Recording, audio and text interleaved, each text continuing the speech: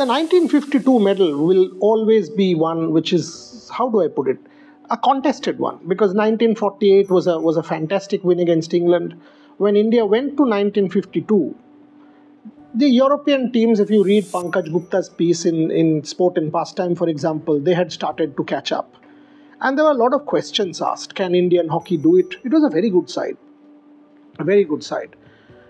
And Balbir Singh Sr., absolute star. Hat-trick, brilliant. You know, if anybody could have compared with Dhyan Chand, it has to be Balbir Singh Sr.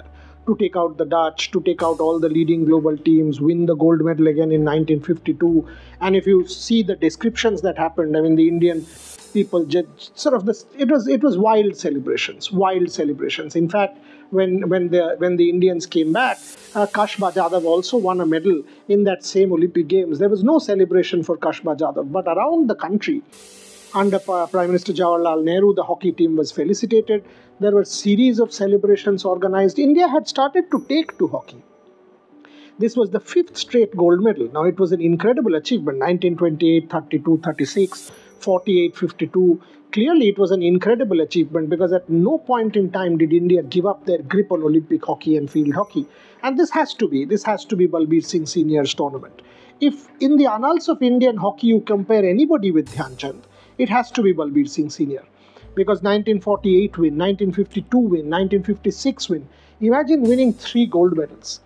Imagine winning 3 gold medals, and that too, I mean, in a period when Europe had started to catch up. Your country was going through so much economic turmoil because it was a newly independent nation state. There was no money for sport. For Asian Games, the cricket body, Cricket Club of India, had to give Government of India a certain amount of loan. And Europe at the same time was catching up big time. You know, the hockey game was changing. It was getting more and more physical. But Balbir Singh Sr. and the rest of the Indian team stood up to the task in 1952 at the Olympic Games. But as I said, the decline had started to set in. 56 was a much more difficult challenge. India just about managed.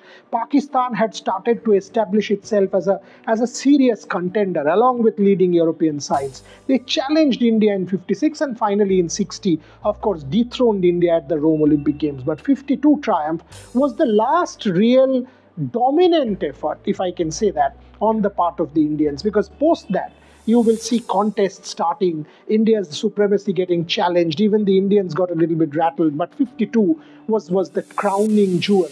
You know, the culmination of all of the gold medals with a dominant performance in the 52 games. So we will forever celebrate Balbir Singh and that particular team.